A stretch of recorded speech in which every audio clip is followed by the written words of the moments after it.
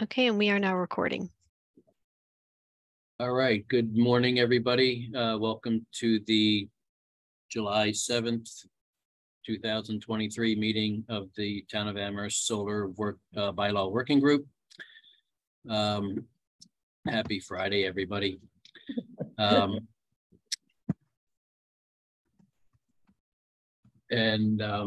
me just call up the agenda, which I have open. First order of business is a note taker for today. Our normally scheduled note taker for today is Laura, but she is unavailable to take notes as she's on all sorts of transportation vehicles at this point. I think there's trains and planes involved or something. So she can't really take minutes. That would take us to Dan, but he's not, he's out today or not available for this meeting, which brings us to Martha, who I spoke to yesterday. So Martha's an option, but she would not be able to really fully draft the minutes. Do you have an update on that, Martha? Yeah, it's just that I'll be traveling for the next couple of meetings. I can probably Zoom in for the meeting, but I won't have the time to really, watch the video and complete the minutes. So I'm happy to take the notes as long as you don't mind if it's going to be late July before the minutes are finalized or submitted. I appreciate it, Martha. Thank you so much. Yeah, I'm on a train now. Yeah. Okay. Good travels, Laura. The other, the next up would be Janet, actually. So if she has her hand up, if she's so willing to sub in. I hate to go any further because that would take us back to Bob, who took minutes last time. I was going to say I could do today. I can't do next meeting because I'm going to be going away for 2 weeks. So okay. If Martha does it today and then I'm in July, that's all good for me. Either way. Well, actually, that would work out well then, Janet, if you can take them today, okay. and then Martha will take them next time. Which is the special meeting. Oh, there is a special meeting as well. Stephanie will need notes for that too, right? Minutes. Yes. Yeah. I mean, I can do it then, but again, I wouldn't have them ready for July 21st. I'd have them ready probably the week afterwards. Okay. Well, let's deal with today first. And so, Janet, that would be great if you could take minutes today. Okay. And then we'll go from there. So. Okay. So, Janet, I did note down that we started at 11:31. In case. Thank you. And I do track who's taking minutes. So. Okay. I got you down. So then hopefully we'll go back. Well, maybe Dan will be available next week. I'm not sure what his travel plans are. Okay. Okay. All right, great. I'm going to call up the. Yep. Okay, so the next agenda item is to review our minutes that are available. And we have 2 sets of minutes. If I review right, we had a revision from June 9th, and then we have minutes from 6/23 last meeting, which Stephanie, you just recirculated, right? Was that the minutes you recirculated? I think so. Yes. Yeah. Okay. I did. Okay. Yes. Stephanie, were there any other corrections besides what I mentioned? I think there were a few, so you might, I can post those. I mean, why don't you start with the ones on the 9th, and if you need me to open the ones of the 3rd and 23rd, I can share those on screen. Yeah, great. Okay, yeah. That'd be great. Okay, so have people been able to look at the revised minutes from the 9th, and any questions or comments on those, or a motion to accept those?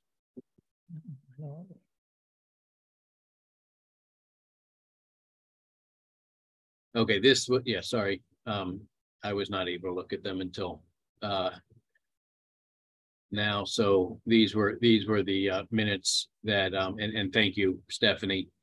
I'll make a motion to accept, Dwayne.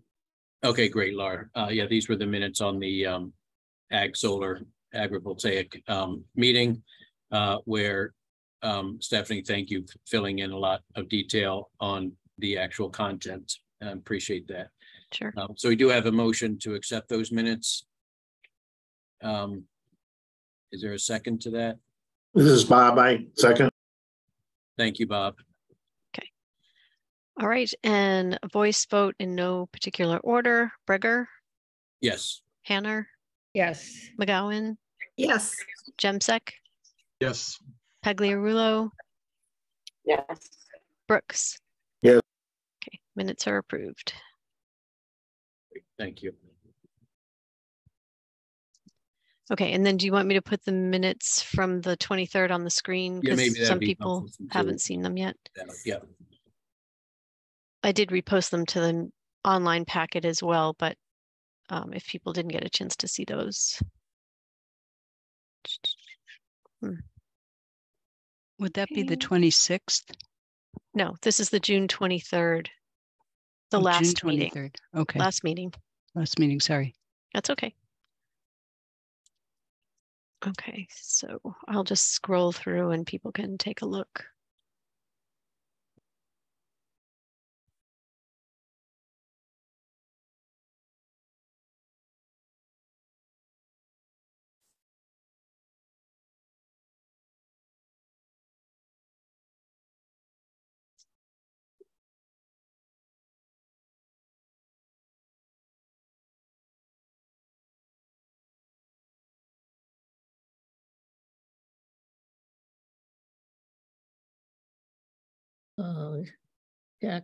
Jack's name is still no.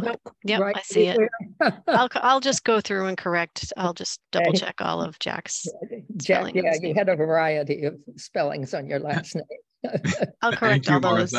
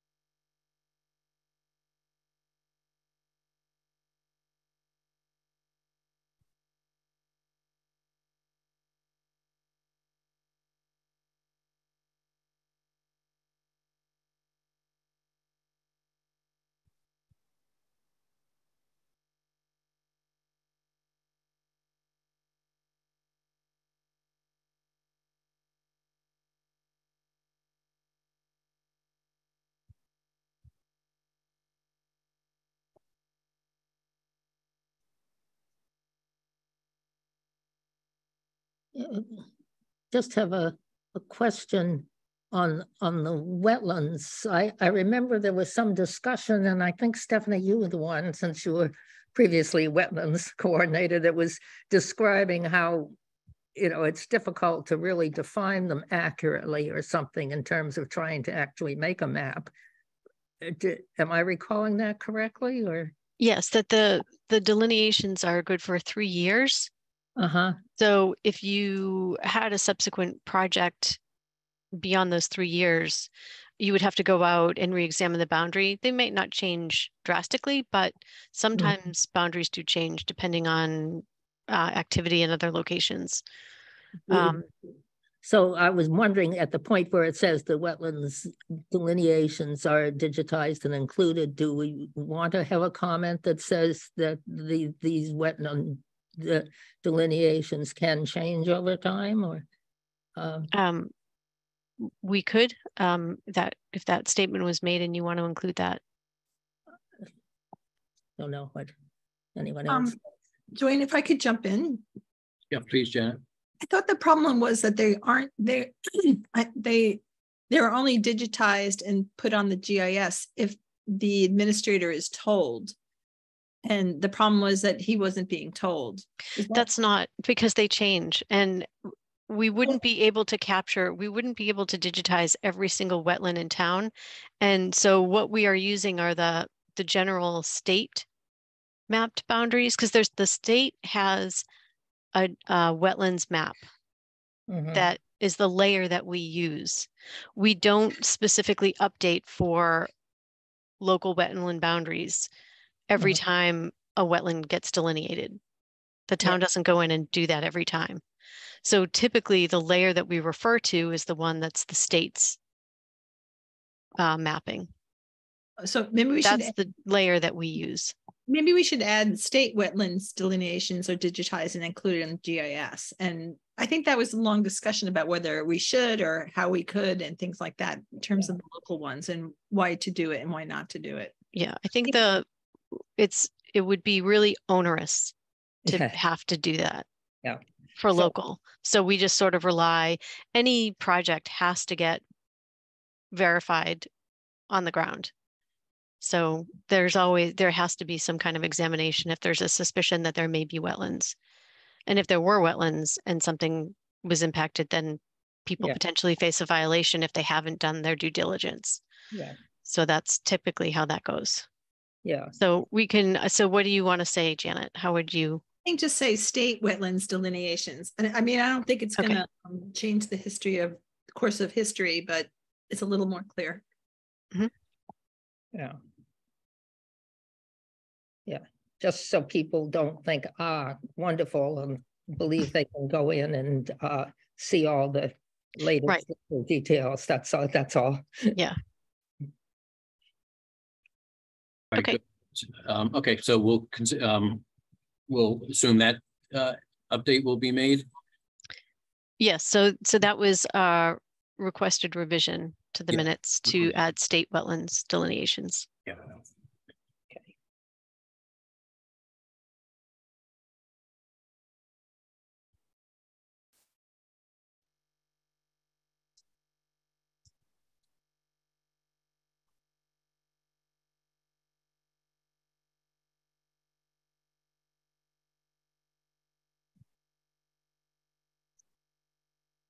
Okay.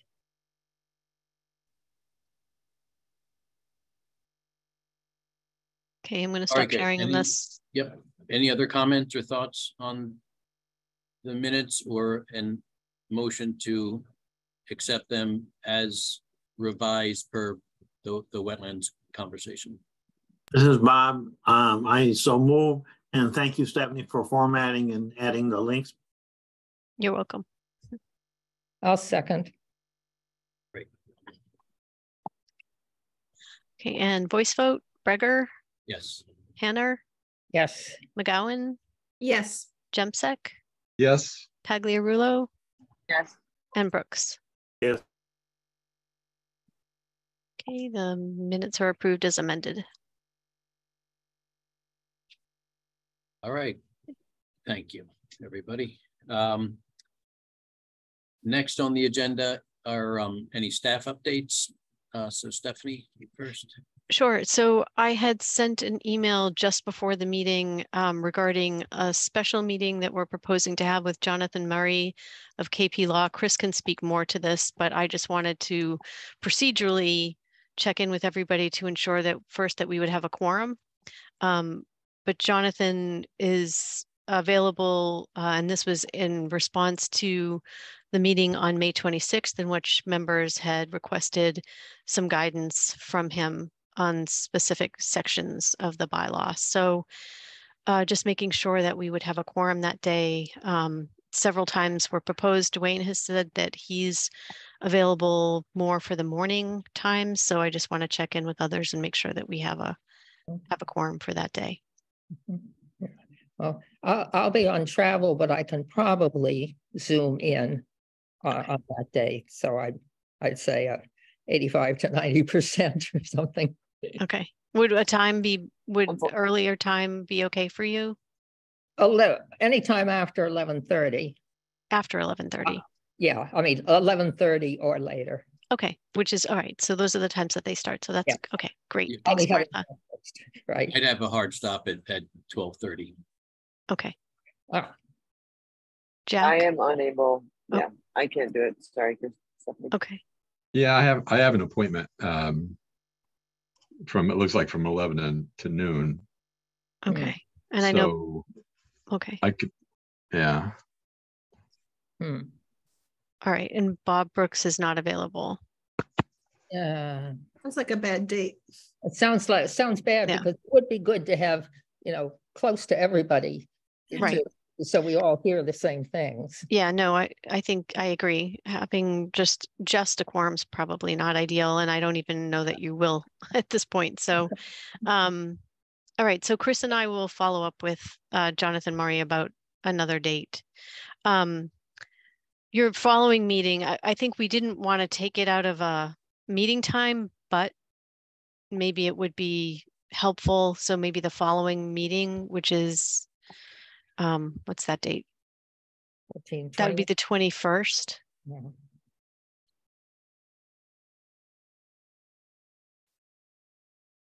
So we could propose maybe the 21st, but we have to make sure that Jonathan's available that date as well. If we do it the 21st, just amongst us here, I mean, would we be, would people be available, say like at 10 o'clock to start early, or 10:30 to give an hour ahead of time with Jonathan? I would. I would be. All right, assuming he's Yeah. available. Same here. Okay. I expect so. I'll be arriving home on, from the West Coast on after the midnight, but I expect I'd be there. Set my alarm for 10. Okay, so it looks like if we have the meeting on the 21st with Jonathan, that we could start at 10:30. Yeah. I mean, even starting, if 10:30 or 11, because even a 11, half yeah, hour. okay. So we'll see what works for him, Okay. and we'll shoot for that day, because it looks like we'll have a quorum for sure. Okay, and the only other updates, I just wanted to let everyone know that I did forward the new solar mapping and the article from the Boston Globe. Thank you, Jack. Sent it to everyone. So there's great information there in terms of the state's mapping, which is really great timing for us because we sort of got everything all at once. So, and I think that was the only other update I have. I know that the only other thing I wanted to mention was that the stretch code was being considered by town council, and they've referred it to the CRC. So although they haven't passed it, it seemed to broadly have a majority of support, at least at this point. Great. Thank you, Stephanie. Any questions for Stephanie? Great. Chris, any updates on non-bylaw, solar bylaw issues, as we'll get into that shortly? I don't have any updates, but I wanted to ask Stephanie a question. So we sent Jonathan Murray a list of questions that we developed based on meetings of the Solar Bylaw Working Group. And we were going to invite members of the working group to submit questions for Jonathan also, weren't we, Stephanie? We are going to. I just didn't want to overwhelm all at once. So I was trying to at least confirm a date and time, and I'll send that out after this meeting. So I just wanted to get it straight in my head that we're going to send the questions that we sent to Jonathan to the working group. Correct. And then we're going to invite the working group members to submit other questions if they have them, right? To me, right, so that I Yes. can add them and get them all to Jonathan Okay. as one complete package of questions. All right. Good. Thank you. And I have no updates. Thank you. Yep. Janet, comment on that? Have we seen that list of questions? I can't remember. No, not yet. I'm going to send them after this meeting. We just wanted to sort of get the meeting on your radar first and determine when it would work to have the meeting. and then we'll get you the questions because you have plenty of time to see the questions and then add your additional questions, get them to me, and then we'll put the packet together for Jonathan for that meeting so that he'll have all the questions ahead of time. Go ahead. New topic. Is there any, like, so I've been hearing that the there's been like a work stoppage at Hickory Ridge by AMP. Do you have it? Is there any reason for that? Someone contacted me or I read somewhere that they haven't been working there for 4 weeks or something. So is there any news on that or any reason for that? You'd have to check with Erin, the wetlands administrator, about that. I don't know if that stop work was from the Conservation Commission. I'm not sure where that originated. So you'll have to check. Okay. I can find out, or I can find out and just send you all an update. Yeah, I just didn't know if there were problems or what. So, okay. Well, if there was a stop work, that means there was an issue of something. So, okay. You know, I don't know what. I can find out, but I'll find out and send it to you. Okay, thanks. Thank you. Yep. Okay, great. Any updates from committee members who liaise with other committees?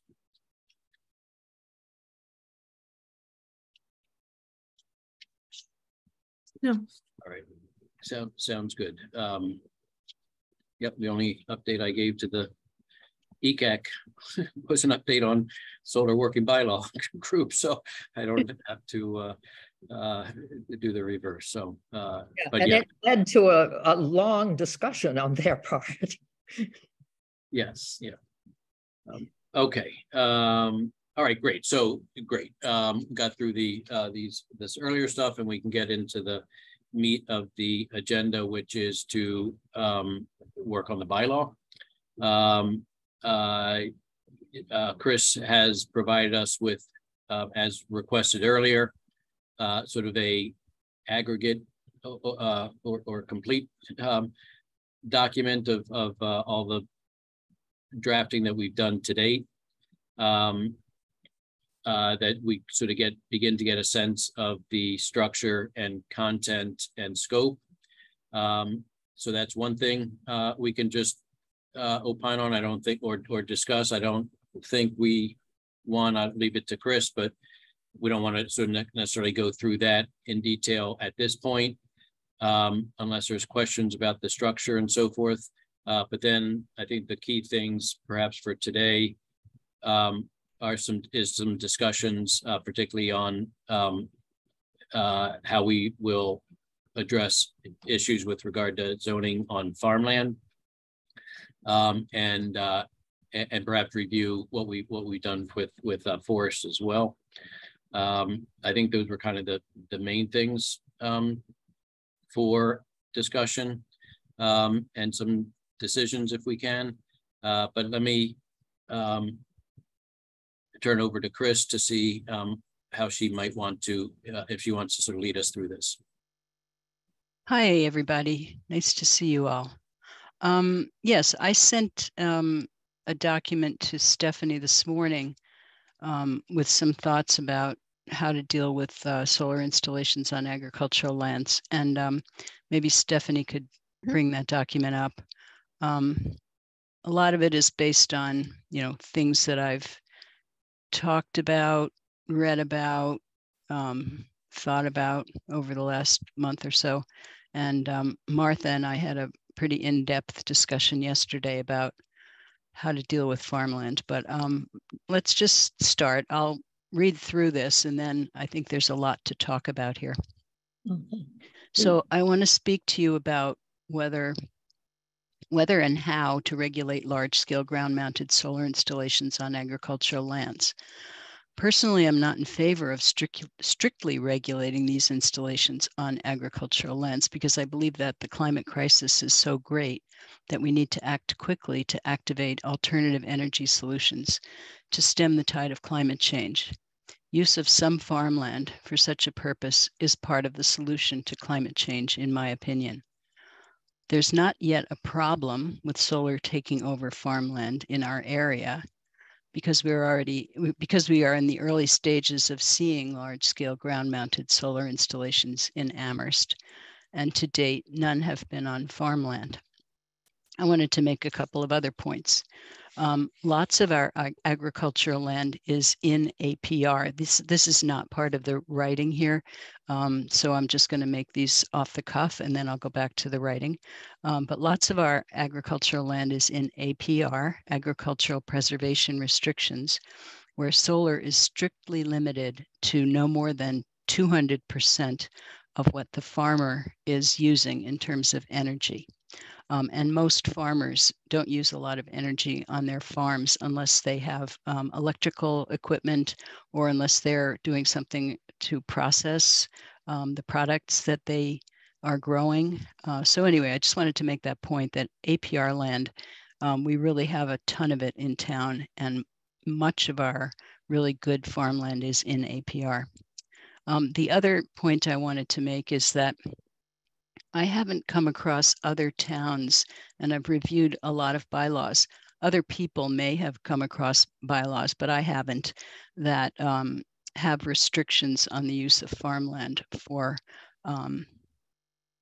solar.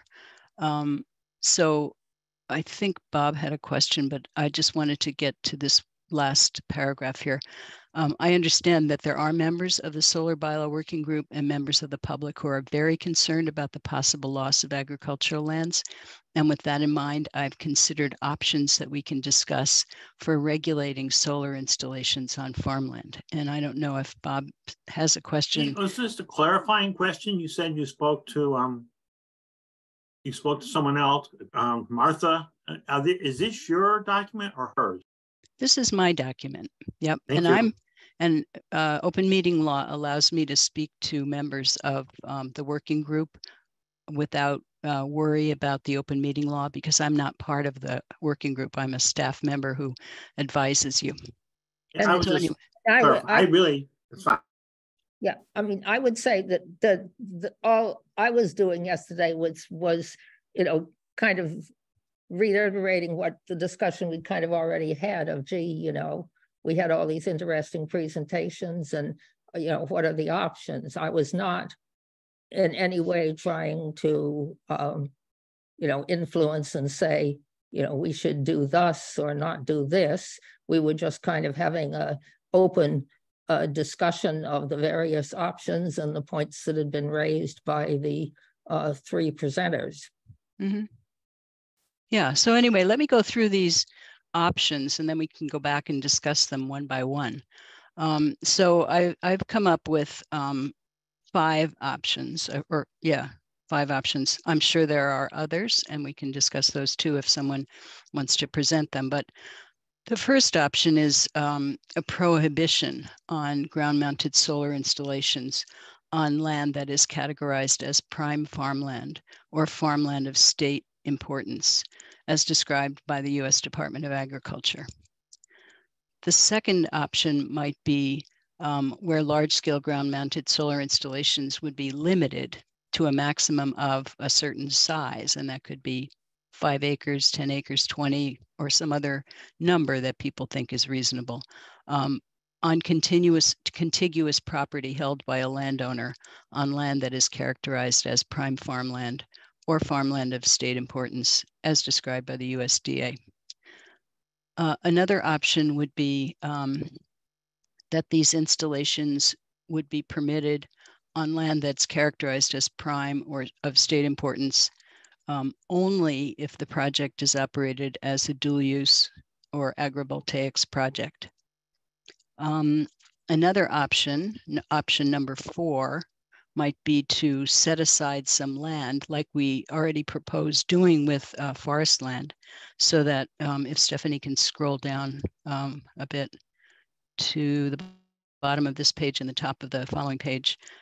So for land that is prime farmland or farmland of state importance, that we would set aside, or the proponent would set aside, an area equal in size to that used for the solar installation, and set aside by deed restrictions and make sure that it's actively farmed for the life of the large-scale solar installation.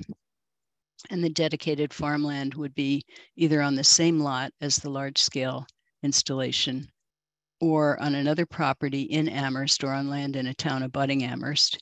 It would be clearly depicted on a site plan prepared by a surveyor, and the land would be deed restricted for the life of the project, and that the deed restriction would be recorded at the registry. And then the fifth option would be no restrictions on farmland used for large-scale ground-mounted solar installations. So, and then I have some links here to where these lands are depicted on a map. And of course, we have the lands depicted on our interactive map now, the map that Stephanie sent out a link to.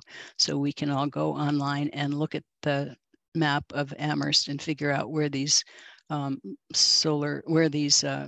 farmlands are. So do we want to go through these one by one and talk about them, or do people want to just start talking about them, a conversation?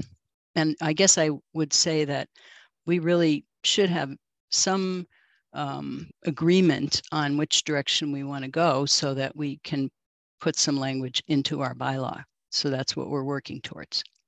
Okay, thank you. Yeah, I think we should probably have a little bit of a discussion first, and then maybe with that discussion, look at these options. Mm-hmm. I would suggest these are actually a good set of options. They may not be exhaustive. And I would also, at least at least one of my thoughts is that even the last option, which is no restrictions, I think it's important to recognize the context that there are, albeit not absolute restrictions, there are policies and incentive designs at the state level that encourage or dissuade certain types of solar. So it's not without any, even having no restrictions is not without some oversight or incentives from at the state level. Oh, and may I say one more thing? I think one of the things I took away from, I'm sorry for not raising my hand, but one of the things I took away from the presentations about agrivoltaics was that it's very complicated and it's in its early stages. A lot of experimentation is being done, but it is a challenge for a farmer to take on such a project. So that was part of my thought process. So I'll stop now. All right. Any thoughts? We have Janet, and looking for anybody else as well. So I think this is a great discussion, and we need to have it. There are other group towns that regulate solar and farms. Duanesburg, New York has a limitation of only 10% of farmland can be covered with solar arrays. And I'm not, sure how they define that. But, to me, this is, a question of goals and, what are the goals of the group or the town or the state? And so to me, I think we have to frame this, look at the framework of this discussion is what is the state's plan for, climate action? And it's really clear that the state's plan is to protect farmland and expand it. The same true for forests. And they're even saying take marginal farmland and protect it as part of the state's climate action plan. And fortunately, the state sees a path to solar without, basically focusing on the built environment, which is, I guess, the article that Jack sent out yesterday in the new plan. So the framework I would do is what is the state's plan? What is Amherst's plan that the town council has already approved? And they are saying protect natural working lands and put solar on the built environment. And so, and then what does the community survey say? The community survey, almost uniformly said protect forest land. And then it was kind of mixed in terms of agricultural land. I can't remember the percentage, but I think they came out, the residents came out in favor of dual use. And so, those, to me, that's the framework. I don't, to me, it's just like, if we decide to allow farmland, which is, to be used for solar and taken out of production. We're taking land away from farmers who often don't own the land. The economic incentives are really towards filling up an open field with solar. And why are we doing that? Why would we go against the state plan? Why would we go against our town plan? Why would we go against the survey? And if we can, require dual use and define that, I think we've got a win. The state and, Dwayne's group thinks that we can keep land in production and we can do solar. We have some examples of that. And I think there are some abuses of that we could talk about, like, putting 8 cows or 12 sheep on large pieces of land is not quite keeping land in stuff. But I do think we don't need to make a decision. I think this was decided by town council. It was decided by the state, and we just need to implement it. And by implementing it, we're going to achieve town goals of fresh local food going to all income groups, sequestration, keeping the land open for the future. I can go on and on, but we don't have to revisit these questions when they've already been decided by the state plan and the town plan. And if we're going to report to the town council about community values, the community value was dual use. Let's do both. We don't have to choose one or the other. All right, thanks for that. Jack, and then Laura, and then Martha. Oh, am I next or is Martha? Jack, please. Okay. Yeah. So anyway, just based on what Chris had said, that she's not aware of other towns, zoning or restricting, solar on ag lands, which would make, if we are doing something that has any sort of, strength to it, I guess, we would be an outlier. And I don't know, for me, I never really understood, agricultural lands being something that we would want to protect other than what is already in place for the APR lands. We have a lot of protected land already. It seems to me that the land that may be considered for this, we would set additional protections that aren't in place currently. And I'm just not comfortable with us doing that as in our charge, for the solar bylaw. I feel like that's the town council's charge. But anyway, I'm just skimming through the document here. What's it called? That Stephanie just sent out. But anyway, I don't see agricultural as being something that is it's like more vanilla as far as I can tell in terms of their ranking system. It's completely reasonable. And again, this is not a permanent conversion of land. It can always go back to agriculture. We're not paving this property. So anyway, I lean toward option 5, basically, I guess. I'd have to look into it a little bit more, maybe, certainly not option 4 with a deed restriction. That seems ridiculous to me. And I guess that's, those are just my initial comments. Thanks, Jack. Yeah, for that. Yeah, Laura, if you can comment and you're available. Yes, I can. Thank you. So I think I have a few thoughts here. I mean, I can't agree with Chris enough in that the climate crisis is so real.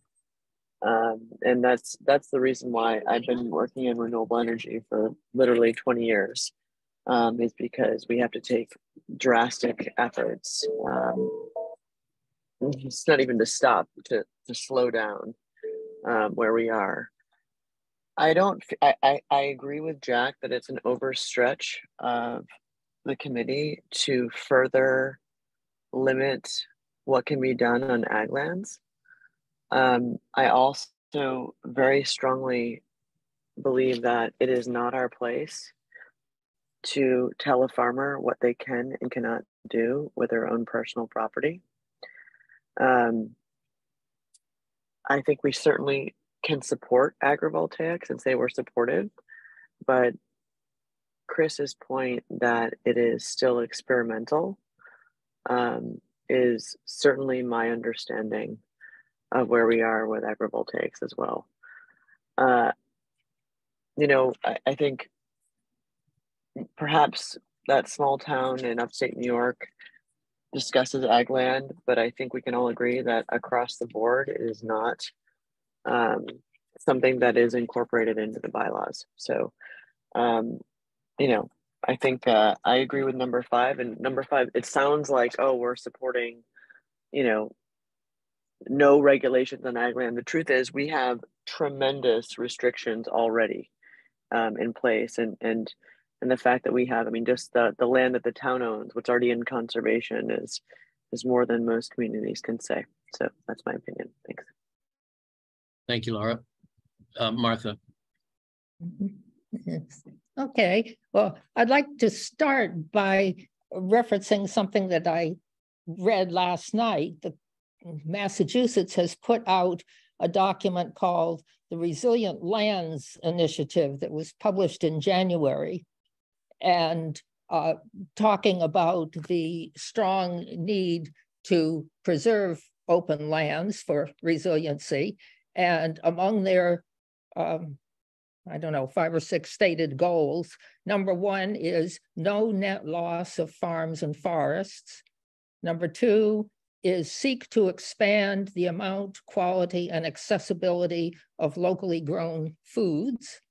And one of the others is increase the amount of natural carbon storage for climate resilience. So I think that the goals for our state are clear, and I don't think that our town can, you know, be totally in a vacuum from what the state is doing. And, you know, the survey that Stephanie sent around seemed to indicate there was a lot of potentially available places to put solar panels to meet Massachusetts energy needs. I mean, I agree we've got to take this very seriously. So I feel personally somewhere in the middle among these options. I mean, I found the presentations about the agrivoltaics extremely interesting. I would, in my view, I don't know how Dwayne feels, I would say that we are, you know, a few years away from being able to say, yes, agrivoltaics is a, you know, is a proven thing and it's going to work and so on. I mean, if I were a large developer, I would kind of say, whoa, I really want to wait a few years and see the data on crop yields, on types of things that work, what arrangement of tilts of solar panels or whatever work best. And a few years from now, I think that's going to be really a great thing. But I would say that now then, I would like it if our bylaw could somehow encourage dual use and set some general requirements without, you know, requiring dual use. I think personally, my big concern is about locally grown food crops that I really would not be in favor of allowing a farm that was now producing, you know, crops, vegetables, fruits, orchards, whatever, to convert that land to sheep grazing in order to get credits from the state for the agrivoltaics. So that would be my one concern in terms of a regulation, but somehow to have, I think, some general regulations sort of in line with what the state has, you know, nothing more onerous than what we heard from Greg and so on, that would encourage agrivoltaics but not require it, and would encourage retention of growth of food crops, and also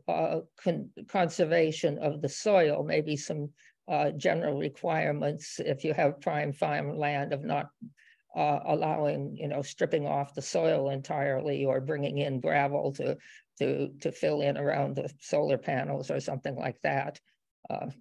That's the general statement. So I feel in the middle that we should be doing some things based on what we've learned and the experiments that are going on and the kinds of things that Jake is doing without really requiring it. So. All right, before we go, thank you, Martha. Before we go to Janet, I'll just put in a few thoughts of my own. A couple things. One is I don't really feel like it's our place to sort of prohibit solar on farmland. There may be some middle ground with regard to encouraging it certain ways. I don't think we need to write regulations with regard to what agrivoltaics means, because that's the state has done that and has done that, I think, fairly well. And so we can let the market move as it will based on the incentive values and the rules and regulations and guidelines that the state has put forward with regard to solar on farmland and agrivoltaics.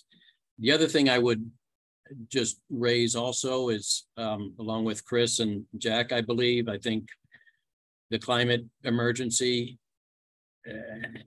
every day we read about it, is so critical at this point that prohibiting solar development in ways that the state is not doing is I think not a great precedent. I do take certainly, absolutely, state goals are to preserve, protect forest land, farmland. That doesn't mean to prohibit at all, in all cases, development on those lands. From what I read, the state goal is protect 40% of the in permanent protection of the state land. I think have achieved that or well on our way in Amherst. That doesn't mean that some farmland or some forest land should not be used for solar. In fact, in reading the technical potential study that came out, it seemed hard pressed to me to envision a quick reaction to the climate emergency in accelerating our solar development in ways that limit solar development to the built environment. And I don't read that the state plan with regard to solar development is to that the goals can be accomplished without any use of forest land, farmland, or open land. In fact, I think it'd be hard to imagine that these goals being met strictly by the built environment. And so I'm certainly very concerned about being overly restrictive. I also appreciate Laura's comment with regard to taking action that really restricts what individuals can do with their own property. That seems a bit draconian to me, or concerning at least.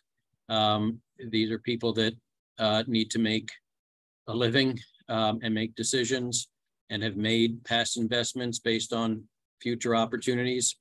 And while I think we can encourage and maybe provide some guidance and some restrictions in certain situations, that sort of an overall restriction of any sort would be a bit of an overreach. Let's hear from Janet, and then anybody else, and then we can sort of see where we go from here. Maybe discuss the different options. So I have like 4 things to say, but just very quickly, in terms of draconian requirements on property owners, we're looking at a stretch code that's going to force people to, when they build a new building, to use certain equipment or get to net zero. Cambridge just passed a requirement that existing buildings over 100,000 square feet have to get to net zero. They have to reduce their use. And so we ask property owners all the time, or we tell them what to do all the time. So we should just like, let's not wave the flag of, like we can't restrict property rights, because, property rights it's like a bag of sticks and we're always regulating them. And the question is this regulation important? Is it needed? Is it fair, or whatever? So I just want to push that aside. I think that what's going to help us is if we look at the language in the state plan, in the CARP, our town plan, which ECAC, approved and our town council has approved. I didn't know the document that Martha's looking at. I would love to see that, because I think if we sat down and read through those, it would help our understanding.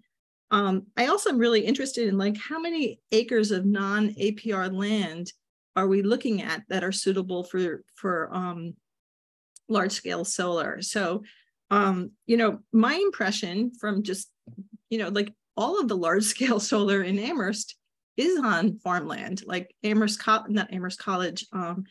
College land, I think was a hayfield. In North Amherst, the solar arrays are also on farmland. So we do see examples of farmland being taken out of production.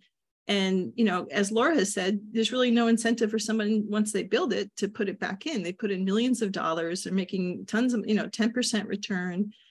When are they going to go back? And so I think we have to, put our, basically implement these plans. But I also think we need to read the plans and understand the thinking behind them. The other thing is, we've never talked to local farmers. Most of the farmers rent land. They don't own it. And what do they think about this? We could also talk to people who own farmland, haven't put in an APR, and what their thoughts on this. And so I'm very hesitant to do anything without talking to the people most directly affected. I'm always hesitant that way. So I do think we need to look at these documents, understand the thinking behind them. And, in terms of the climate emergency, I'm old enough that I remember when Jimmy Carter put solar panels on, the White House and told people to wear a sweater and turn down the thermometer, and he was voted out of office. I have been that person with my wool socks and everything for 50 years. And, what shocks me is, for 50 years, we haven't put solar on rooftops. We haven't put it on parking lots. We haven't put it, on medians and roadways. And now we're asking the natural lands again to take the hit, when all we've done is fill in farmland and forests for decades, creating the crisis. And now we're going back. Now the answer is, we can't meet, we can meet the solar needs of our state by putting it on the built environment. And now we're going to basically offer up more farms and more forests because of the climate emergency that we've ignored for 50 years. And we're also losing the capacity of that land to absorb carbon. So I think we need to look at these documents and absorb them. If you're a solar developer, it's cheaper and you make more money by filling a field or a forest with panels. You're going to make less money and pay more to do dual use. How do we get somebody to do dual use? How do we get that there? Well, you can just require it, and they'll get the state money and the state incentives, but we know it's going to happen because the state incentives can change with administration. It could blow in the wind. None of the dual use, things that Jerry Poblano was talking about were seen as a negative thing. It seemed to me like fantastic. And I thought, okay, Amherst could be the first in Massachusetts, but not the first in the country to say, use the farmland for solar, but also make sure it stays in use. And we're implementing these plans we haven't read and we haven't looked at. So I do think we need to do a little homework and get people directly affected in, which I've been asking for since October. Great. I have no idea of the order of the hand raises, but we'll go with Laura first or next. Yes. So I want to know how much is I feel like we're actually getting Laura, we can't hear you. Your voice is Laura, really fading. Maybe we'll come back to you.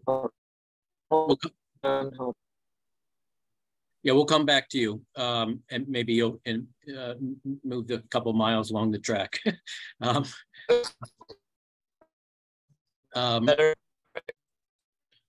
Not yet. Jack, go ahead.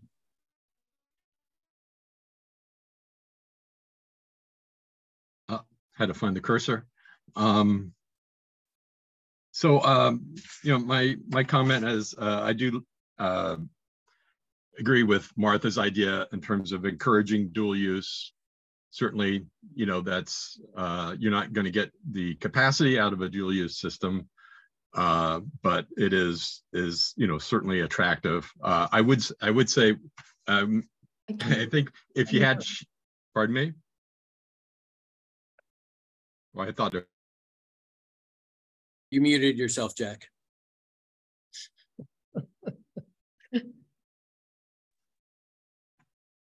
Boy, there must be gnomes around here. They're attacking Laura and my computer simultaneously.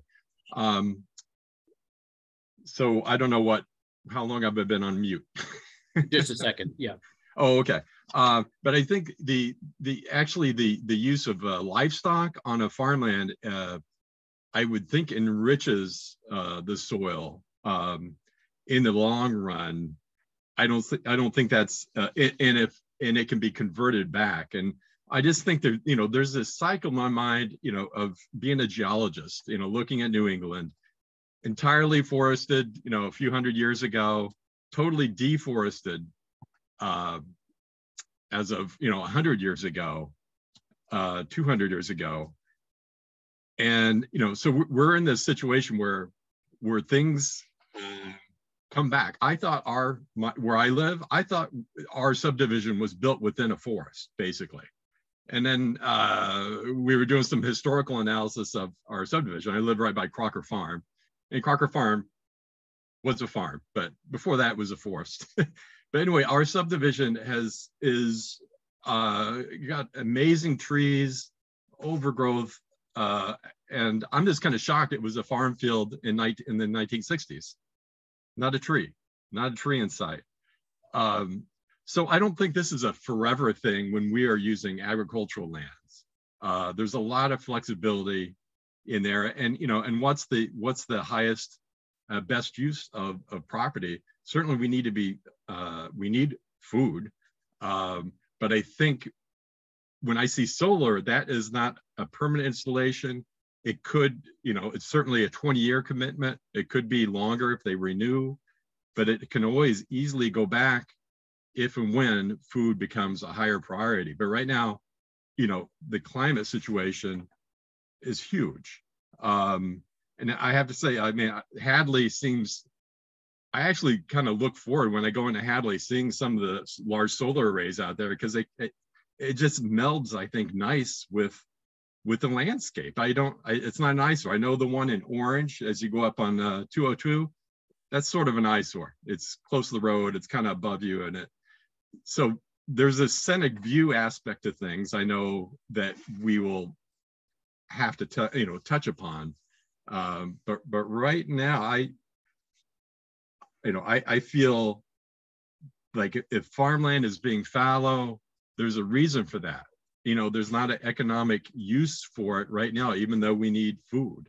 So if there's an opportunity for a farmer to help with our, you know, clean energy demand or goals, then that's just something that we want to encourage.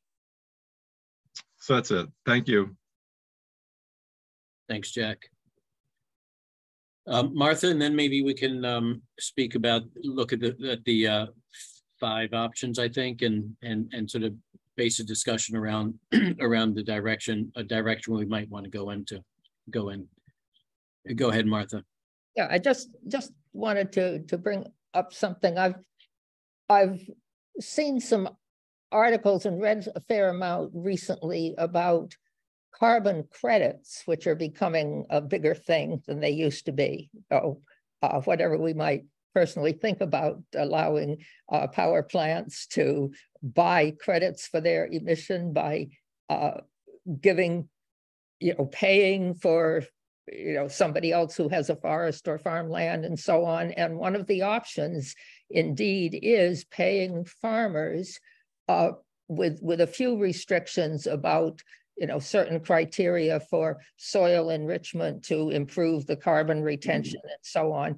But I just wanted to point out that for farmers who, are looking for a little extra income, that is going to be a coming thing for a way that a farmer who is, invested in his or her farming can gain a little more money as an option to solar panels. So that's just something to keep in back of one's mind. I also want to mention I'm on Joe Comerford's email newsletter distribution, and she has been making a big point and actually submitted a bill to the legislature about maybe even requiring or certainly encouraging parking lot canopies. And apparently there's a reference to the country of France, which now has passed a regulation that's going to require solar panels over parking lots and so on. So there are various initiatives going on at the state level to really try to enhance the amount of solar. But I say here, as I said before, I'm somewhere in the middle on this of wanting to somehow do what we can to encourage agrivoltaics and encourage farmers, but set at least some ground rules and some general limitations. So thank you. Good. Laura, hopefully you're back. Yep. Can you hear me? Can you hear me now? Better, Is that better okay? now. All right, great. God. Like that cell phone commercial. Can you hear me now? Can you hear me now? So just a couple points that I wanted to raise.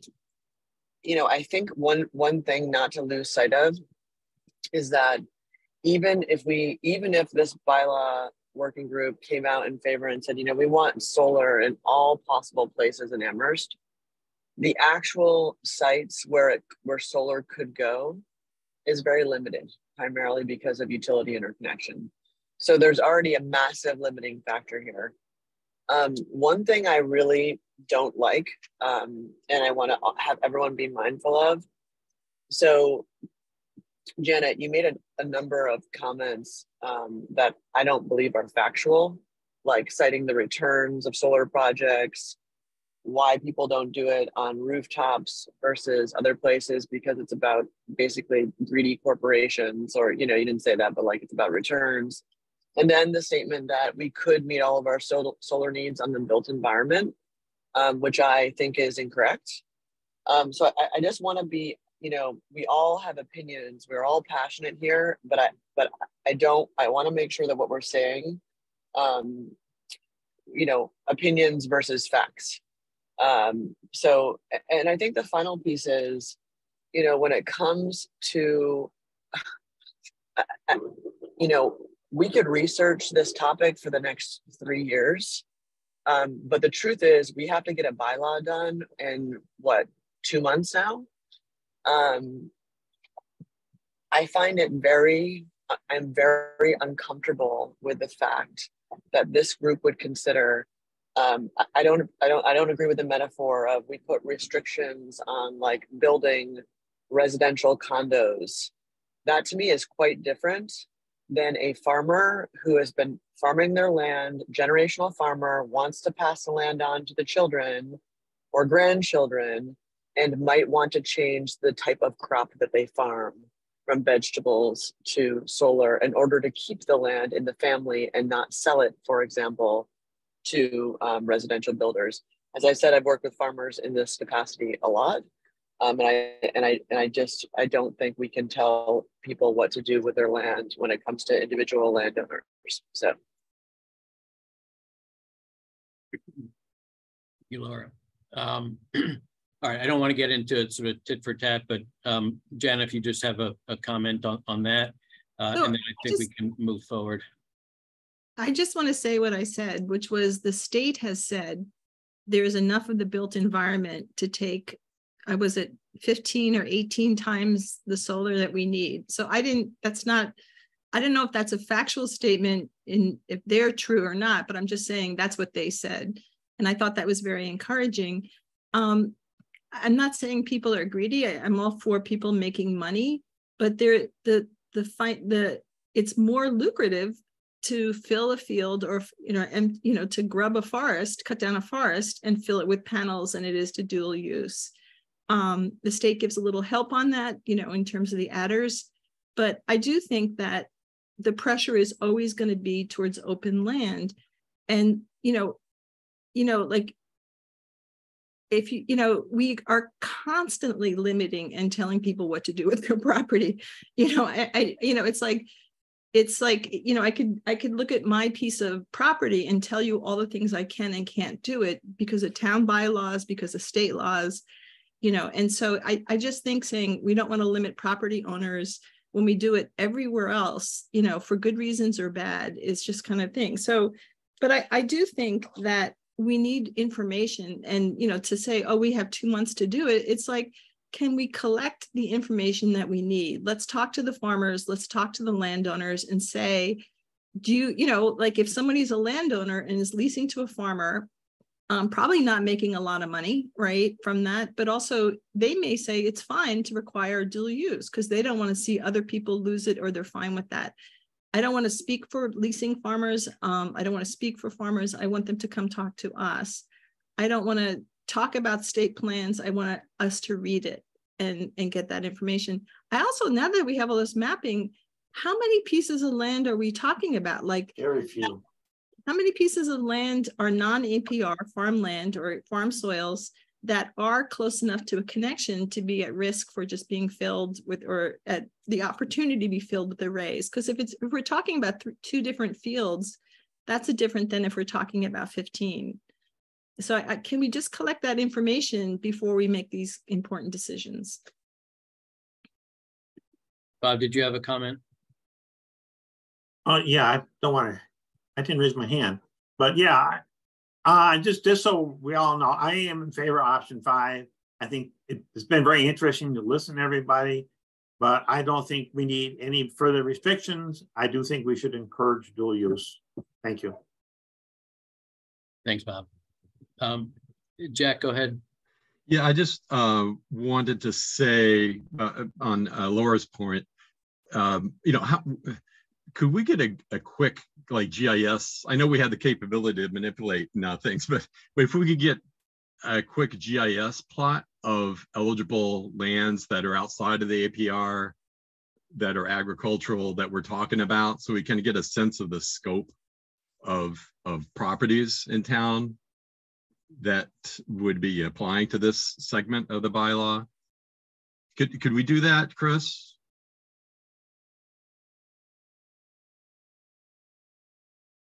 I think we can do that, but again, the answer is complicated. I was talking to Martha yesterday, and we talked about the fact that some of the land that was excluded from the GZA study, I believe they excluded lands that were owned by the university and the colleges. And some of the land, particularly for Hampshire College and Amherst College, that's owned by the university and the colleges, is not in educational zoning district. So that means that the town actually has control over those lands, and they're not in APR either. And so there's actually, other lands besides what is depicted on the GZA map that could be developed for solar. And I think we have Steve Roof here as one of the attendees. He may be able to answer some questions, but I observe that there is, there's a fair amount of land that's not APR, that is farmland, that could be developed for solar. And I still don't think we need to regulate it, but I'm just pointing out that it's not as limited as it appears on the GZA map. That's the only point I wanted to make. Thank you.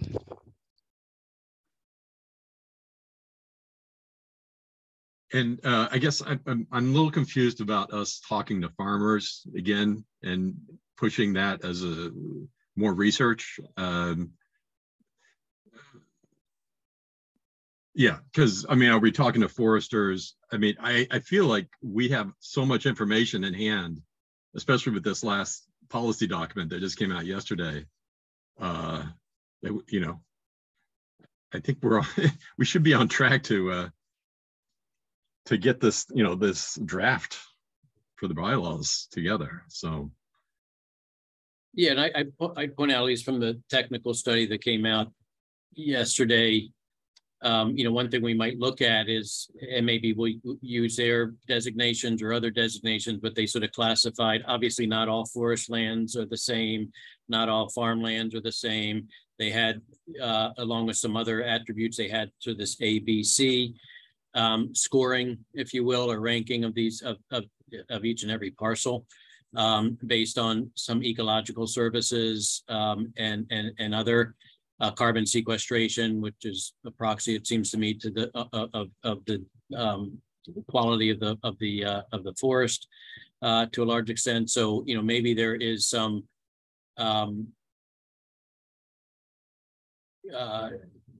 areas where we can look at and encourage in some ways with the zoning to encourage development on lands that don't score as well. Again, in looking at forests, which we're not talking about right now, but more farmland, but on forests, you know, maybe a greater ability to look at solar development in forests that are less carbon intense, I think is the is what how the study sort of put in terms of the sequestration capacity of the forest. And then obviously in farmlands, there's different soil qualities and whether it's currently in farming or fallow and so forth.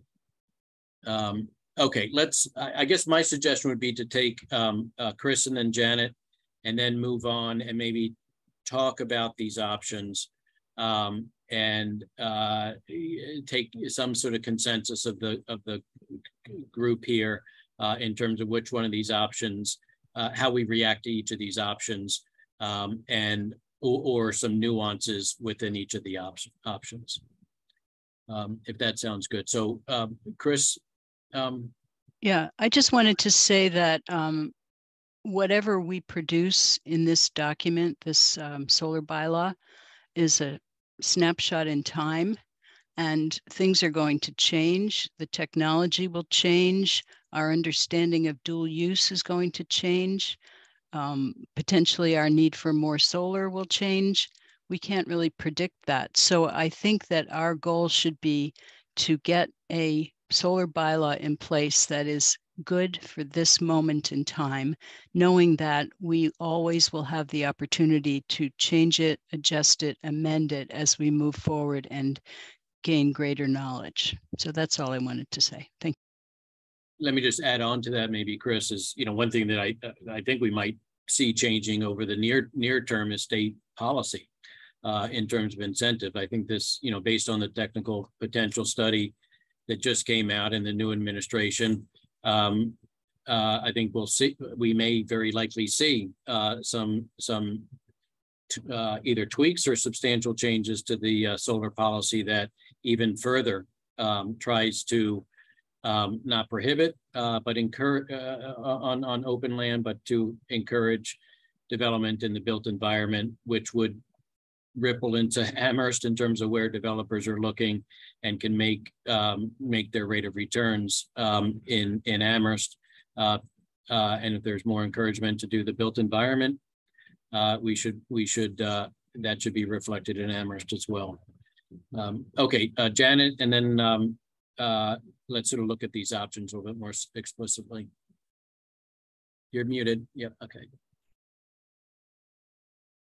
So I know that Hampshire College and Amherst College and UMass have all had their own climate action plans. So presumably they've all done solar assessments, and they would have all the information about their open lands and things like that. So that'd be great to know, because if it's, you know, if there's hundreds of acres that could be converted to solar and they're really prime soils or better, don't we need to know that? And so I think we could just ask that question and just say, do you have a solar assessment? And we spent all this money in the solar assessment. Let's look at it and see what we're talking about, like Jack said and I said. I also wonder, have we, like, has every member read the natural working land sections of the state plan and the CARP, the town's plan? Because the town's plan is really strong. And, we should be implementing these plans, not working against them. And I do see allowing more and more farmland to be converted to solar without retaining the use of these lands as basically going against the CARP plan. Another plan that we spend $50,000 on. And so I just think, we can all react to the options, but I do think we need to implement these plans, and we need to know what fields we're talking about. I don't want to get in front of the town council saying, yeah, I've been working on this for a year and a half. And someone says, well, what farms are we talking about? And I'm like, well, we don't know because we had all this information and we didn't look at it. And I don't know how you make decisions without information. I mean, if we're talking about 5 fields, if we're talking about 500 acres versus 10, I think we just need to know. And you might say, okay, it's really just 10 acres or 50 acres. We can lose that because of the climate crisis. But if you're talking about 500 acres, that's a different story. And the answer to the climate crisis is not to fill up farmland and cut forests. Nobody I know is saying that. The UN is not saying that. The state plan is not saying that. We did that. That's part of the climate crisis. Dwayne, I'm sorry, I don't have a raise my hand feature. Okay. Yeah. Okay. But I did want to jump in on a couple of points. Yeah, please, Stephanie. Yeah. First, I want to say, in terms of the discussion regarding the climate action plan, because it keeps getting referenced as a document which is specifically stating not to impact forests at all. I think the idea is that we want to preserve our forest land, which has viable carbon sequestration possibility. So for instance, maybe some of the more mature stands. And I would reference Jonathan Thompson's presentation, which specifically stated that young monocultures of saplings are not going to have the same impact for carbon sequestration and carbon reduction impacts as a solar development would. And there was kind of a threshold and a scale. And I think that's what he was trying to get to. And then maybe, I know Chris and I have talked about this, about sort of asking if Jonathan could potentially do an analysis of what, our forest land is and where it would make sense for potentially preserving all of the forest stand versus there might be some small parcels or areas where actually cutting would make sense for solar installation. So I just wanted to sort of make that point. And then the second point I want to make is, I think if you're going to get circular about these arguments and keep going round and round, at some point, I think it might make sense to call a vote on each of the options. That might make a strategic sense to move forward, because you could potentially, or you could just decide to stay mute on these particular topics. But I think my guess is you want to have something that addresses them. And you could submit a draft either way. Yeah, great. And I thought that's what we could start doing at this point, is going through these options. I wouldn't mind maybe a brief discussion of each of the options first before sort of voting on them, just so we can make sure we know what we are voting on, but then get a consensus or as needed, a vote of the group in terms of which of these options is the preferred direction.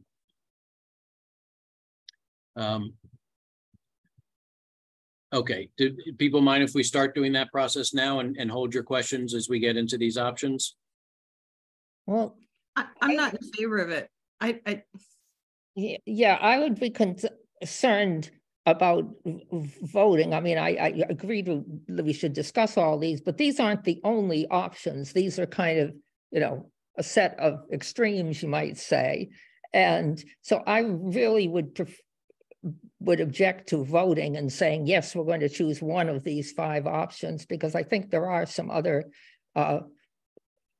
possibilities that are kind of a mixture. But so that was my thought, was that as we discuss them, we can talk about some nuances or caveats or additions to these options that would be that we could possibly add some color, if you will, or some details to the options that we might not be comfortable or look more favorably at these options with some added language. I want to clarify that I wasn't saying you should vote today or now. Yeah, I'm just saying that if you continue to not be able to progress to a point of some kind of consensus, that at some point you'll need to have a vote on options, whether it be these 5 or 6 or 7, however you come up with. But at some point, I'm just saying that might be a potential step to move you forward. Yeah. I think this is likely to not be completely settled today, and I agree a consensus would be the best approach.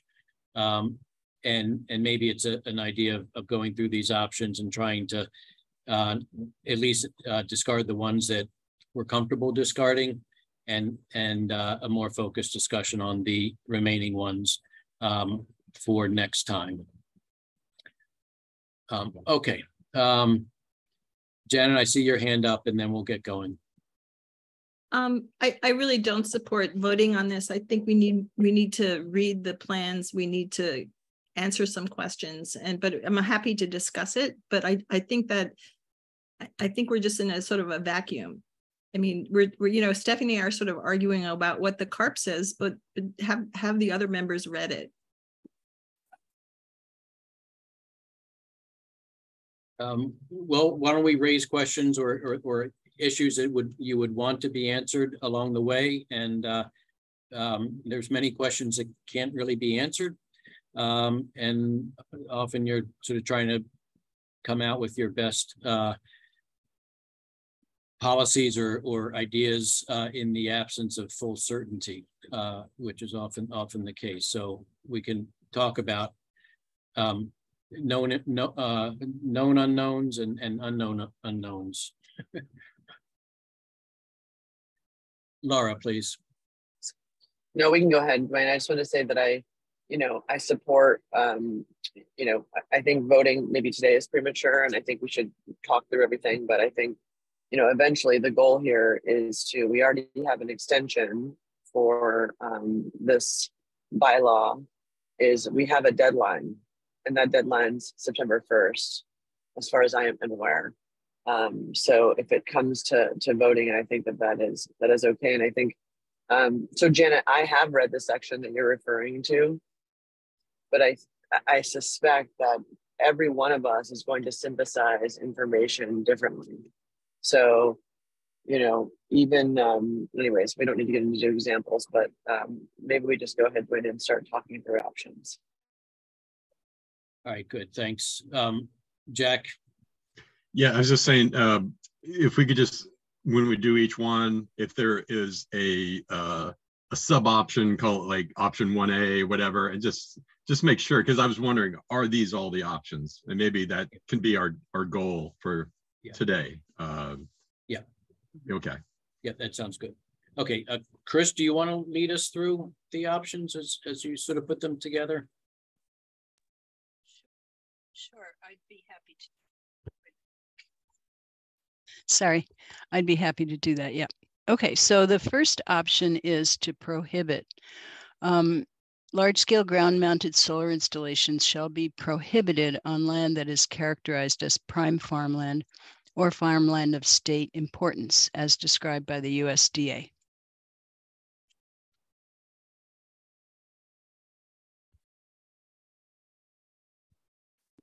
And I wish I had access to it like in real time here, but this is where it would be helpful to see a map of those, the extent of that.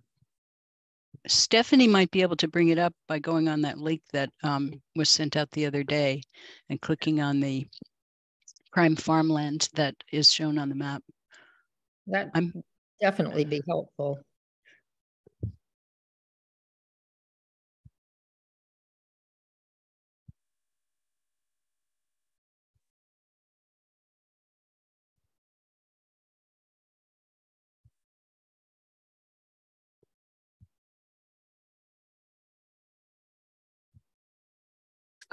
While she's doing that, Dwayne, can I just ask a question? Please. So let's say that we decide to do something like that, you know, ban solar on prime farmland. What I'd be very interested in knowing is, through the conversations with the attorneys, is that even legally permissible? Or are we setting ourselves up for lawsuits from the owners of such prime farmland because it doesn't fall in line with the mandate of public welfare, and how that's very clearly defined? So public health and welfare. So anyways, that's just a thought for that special meeting. Yeah, exactly. And I think that is amongst the questions that have been drafted already. Yeah. And I must say that the research I've attempted to do on what's the definition of prime farmland was kind of made it sound kind of vague too. So. All right. Thank you, Stephanie. Okay. So just tell us what we have. Yeah.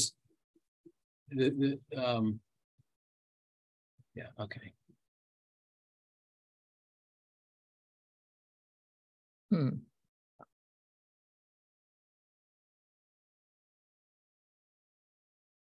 Okay, so the Steph, only I'm not sure.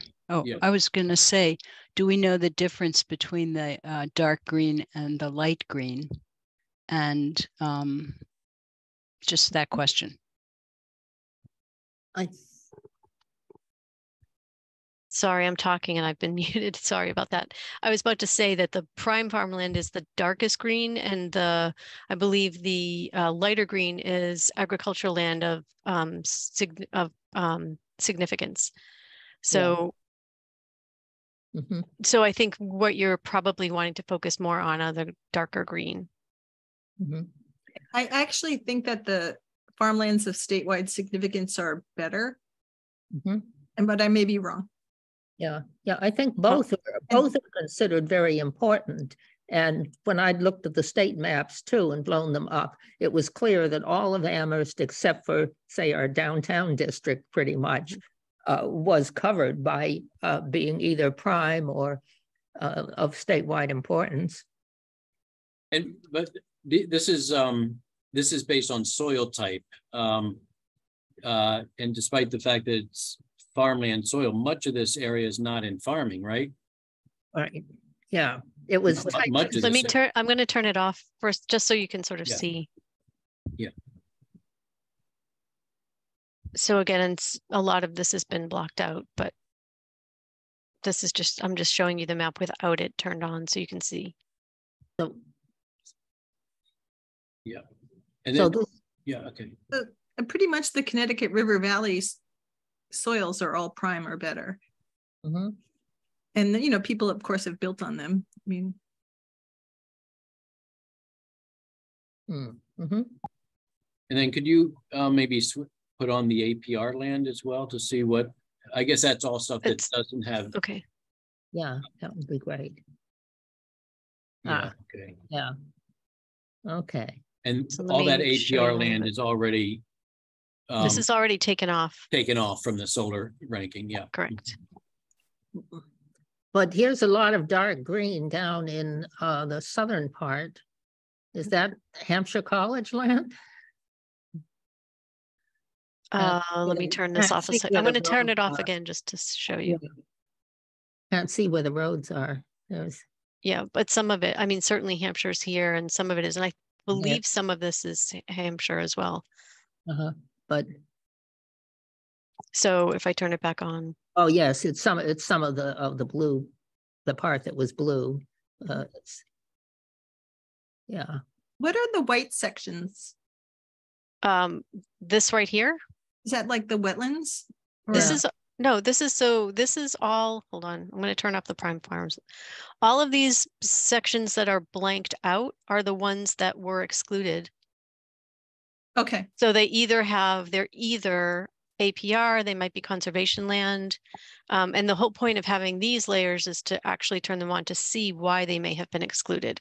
So let's see, if I turn on APR, let's see. You had that I on. just turned it off. Okay, so we can see where the APR lands are. I'm just going to turn that off for a second. So if we can look at. Turn on conservation areas. Yes. There, yeah. Mm. So a lot of So if that white area is conservation area. This is Yeah. APR and conservation area. Uh-huh. So Yeah. these are the reasons why those areas were excluded. Yeah. And why don't you put on conservation restrictions too? Okay. To see how much of, okay, those are fairly limited. Yeah, there's not a whole lot. Okay, yeah. Yeah. That was like the wells in Lawrence Swamp, I think. Okay, yeah. Mhm. Mhm. So I have a question. So Can I, go ahead. Okay. Go ahead, Jeanette. Are we raising hands now or are we not? Go ahead, Laura. Yes. Okay. My question was around, is there any other development in Amherst where we are doing this kind of analysis right now?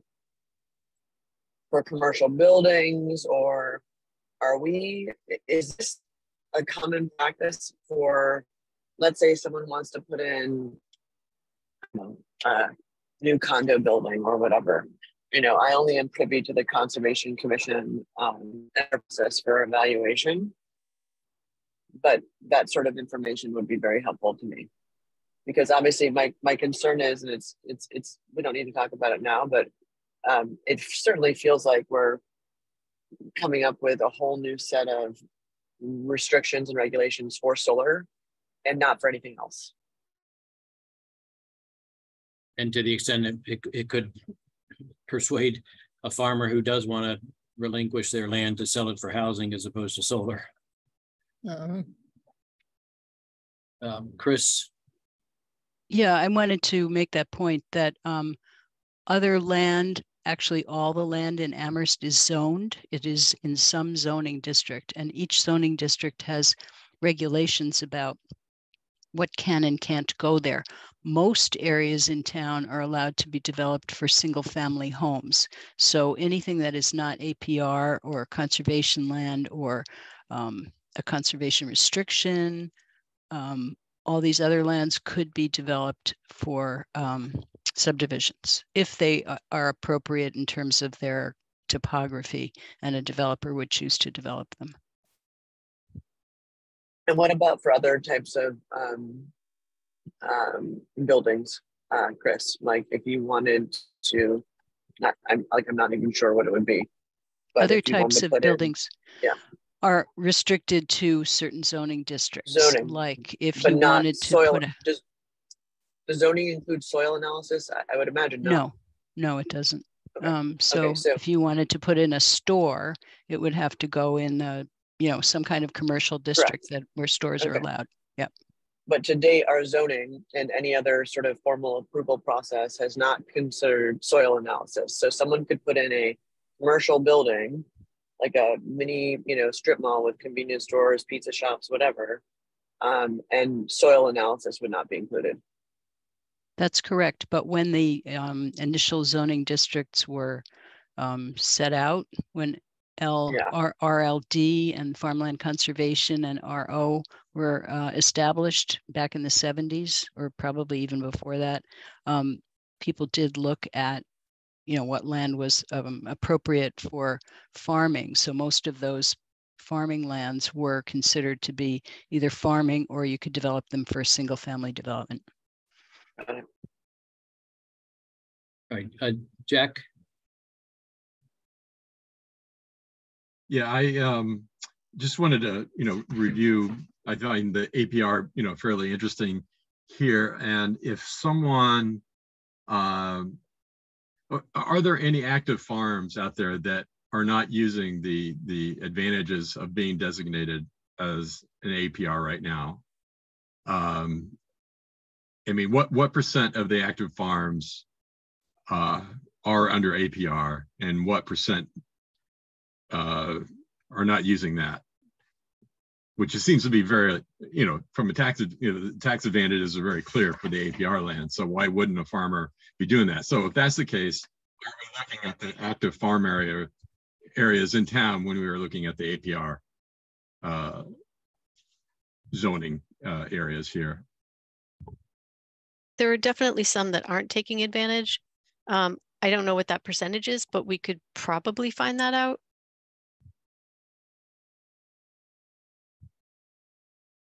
All right, good. Make sure you put your hand down if you already did your thing. I think. But we'll go with Martha. Yeah, I just wanted to ask in relation to that, what about, is it Meadow Street? Remember where there was this terrible fire real recently on what was it, J&J Farms, where the lightning struck and so on? And yeah, there are several farms out there. Where is that? And is that an area that has the APR lands? Oh, there. Oh, okay. No, it says not in Amherst. Yeah. Okay, so that is also, a lot of it is APR land, but the blue would be potential places for solar then? Excuse me. I think the APR land to the west of 116 includes the J&J farm. So between Meadow Street and 116 is where that occurred, I believe. And yes, that is APR land, and it is in Amherst. Yes, okay, thank you. So that, yeah, because that certainly is one big area of farming, and yep. Janet.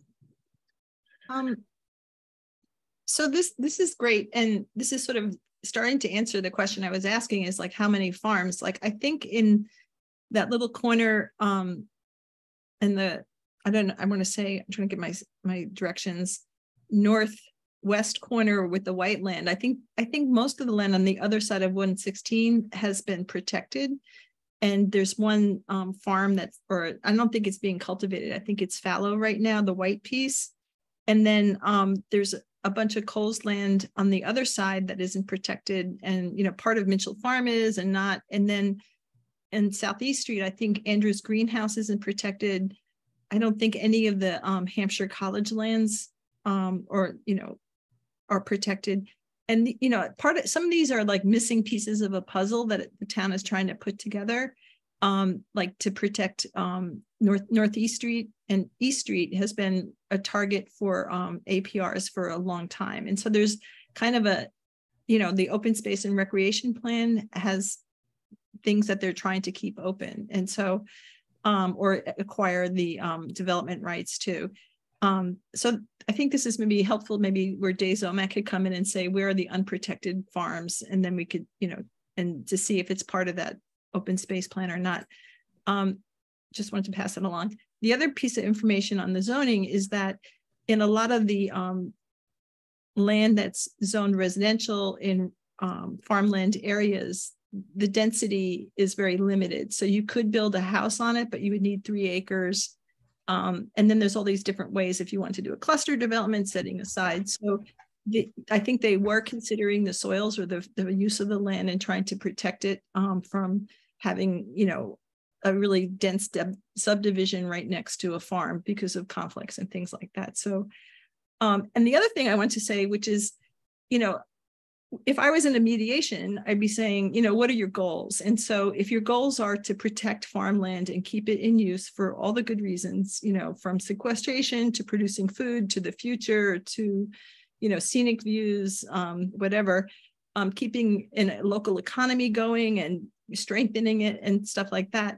How do you keep the land in protection? How do you keep farmland going? If your goal is to protect farmland and keep it usable, and also to develop solar, how do you do both of those things? How can you achieve that? And so, we know we're in a climate crisis. We can just step outside and see that. We know it's worse than we thought, or most people thought. And how do we use that same land for solar? And how do you do these two different goals on the same pieces of land? You know, my first question is, do you need to? And if you do, how do you make it compatible, or you get enough, you know, both uses together?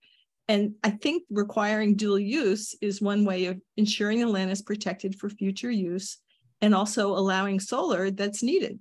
And, you know, I don't know if we're the first town to do that. I probably guess that we're not. I don't want to make a factual statement that, you know, nobody else is doing this. I know Dwaynesburg, you know, came out with something else. But if we have mutual goals for the same land, how do we get there in a way that all the parties' interests are protected? You know, if you require dual use, it doesn't mean the farmer loses the value of the solar. It just means they'll get more of an incentive and then less solar, or they're. Okay, good. We're not making good progress through the options, but this has been helpful discussion. And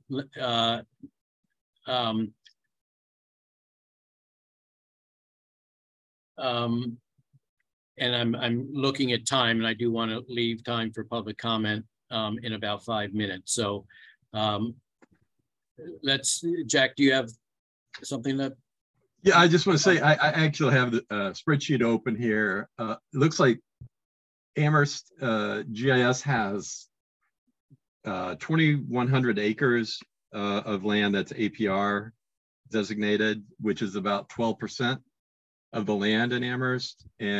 But they also have it categorized as agricultural, which is 700 additional acres, which is 16%. So I don't know if the difference there, that, you know, we can ask Dave Zomack that, but, you know, 12% of APR land in any community, I think that's amazing.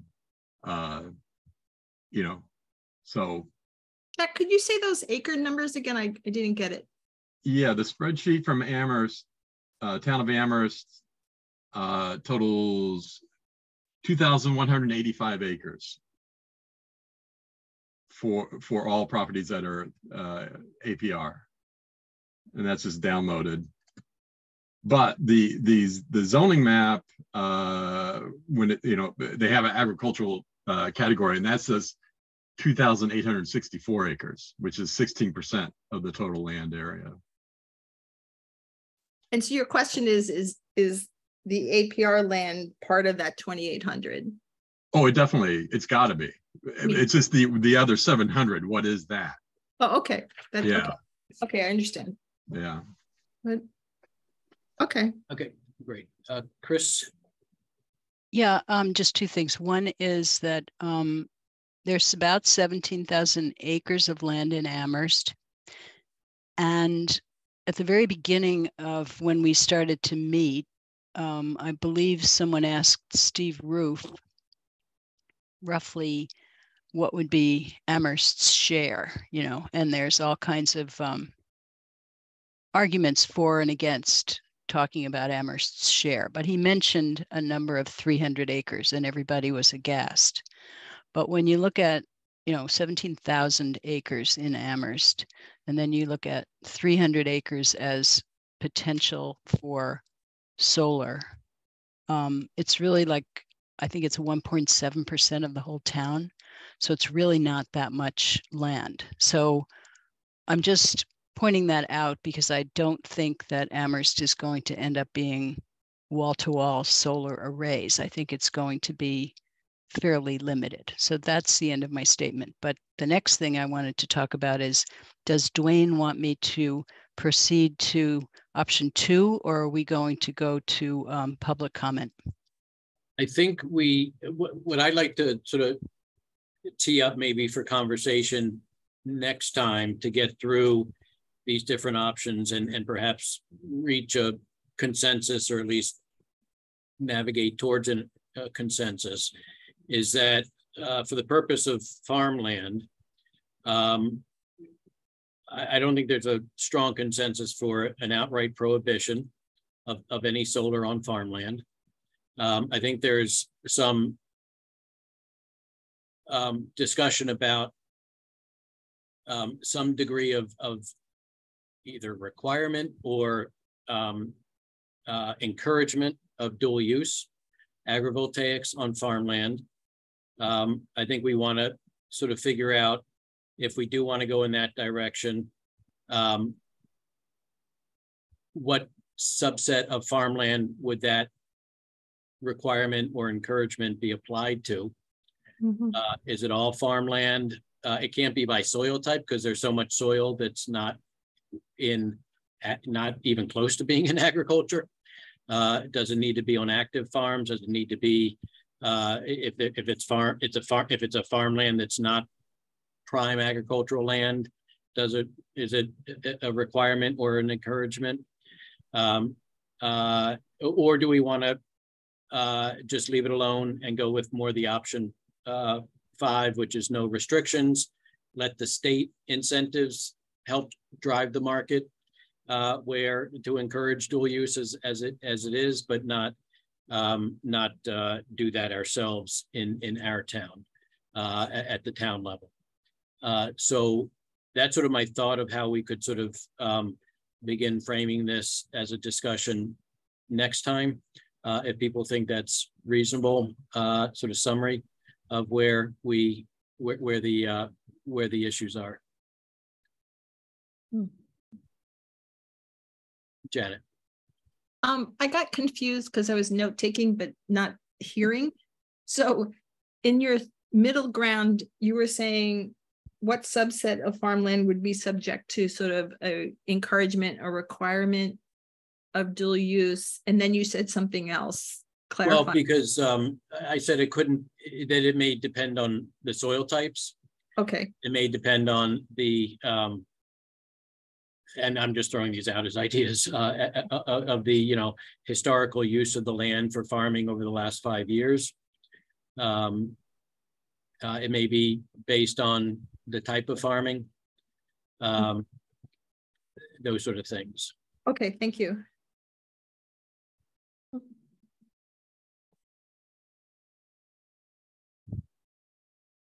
Great. Martha?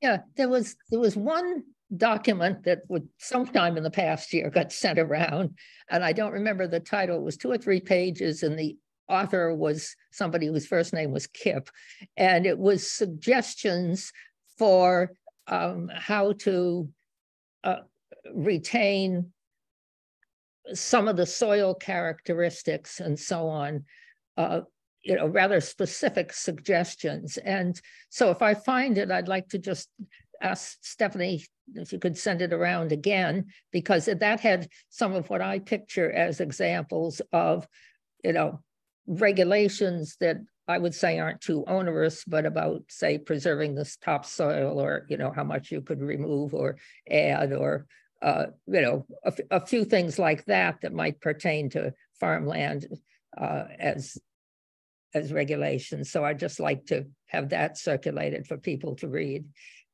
Let me also, thank you, Martha, for that. And let me turn over for some public comments. But so for anybody attending from the public who would like to make a comment, get ready to raise your hand. I just wanted to also encourage us as committee members to, between now and the next meeting, play around as much as you can with these maps. So you sort of answer the questions or come up with questions that you can bring forward to the group, looking to sort of deal with some of the issues that we've been dealing with here, to sort of get a better understanding and grounding of what we're talking about in terms of scale and opportunities and restrictions in Amherst already. So I encourage that, as well as reading carefully the Clean Energy Climate Plan, and also the technical solar study that the state just released yesterday.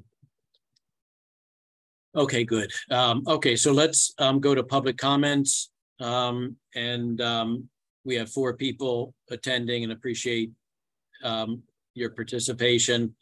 And please raise your hand if you'd like to make a comment, and Stephanie will move you over to the room where you can make comments here. And I think, Steve, you were first.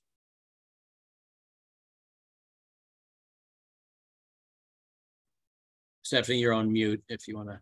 Here I am. I think Okay. I'm. Yeah. I'm good. So Okay, Steve, thanks. thank you. Fascinating. This is Steve Roof from South Amherst. Fascinating meeting and discussion, you guys. A couple of things that were brought up. My name mentioned a few times.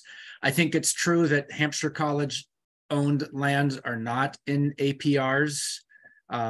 I believe, I'm not positive, but I believe at least some of those lands have deed restrictions that prevent the land from being used for things other than farming. So that they're not APR, but they may have some deed restrictions on them. A different point, Hampshire College solar fields, they were put on agricultural lands, but we did develop several criteria for ourselves to ensure that these lands could be returned back to agriculture if and when we did not need them for solar, or perhaps we only needed one of the two fields for solar at some point in the future. Those criteria included things like not disturbing the topsoil, no grading, minimal compaction of the soil, minimal construction of gravel roads and concrete pads. So I can share that through Stephanie, what those guidelines were that might be of some interest to your committee. Third thing that came up was, the ECAC discussed this idea of the Amherst share, and that we provided a memo, and I think Dwayne was the lead author on that. So that is correct that it was a little bit under 2% was our final sort of estimate on making various assumptions. So you can refer to that for more details about what an Amherst share could look like with certain different assumptions. And then finally, just my own comment here, a question actually, I think, good discussion on preserving and protecting farmlands. And I think this was brought up, but I wanted to emphasize it. I question how well those designations of the USDA prime farmland and farmland of statewide importance capture the farmland. I was inspired for this question by reading the technical feasibility report released yesterday. There's a section in there that says that only 6% of Massachusetts is designated as farmland, but 25% of Massachusetts is classified as prime agricultural soil. So just maybe those soil designations are not the best way to identify farms that you may consider protecting. It may be that those, if you use those soil designations, you might be preventing solar development on lands that are not used for farming, where that solar development might be perfectly appropriate. So you might see if you can find a different way of identifying those active farms if your committee does choose to proceed with some sort of restrictions of solar development on active farms. So that's my suggestion.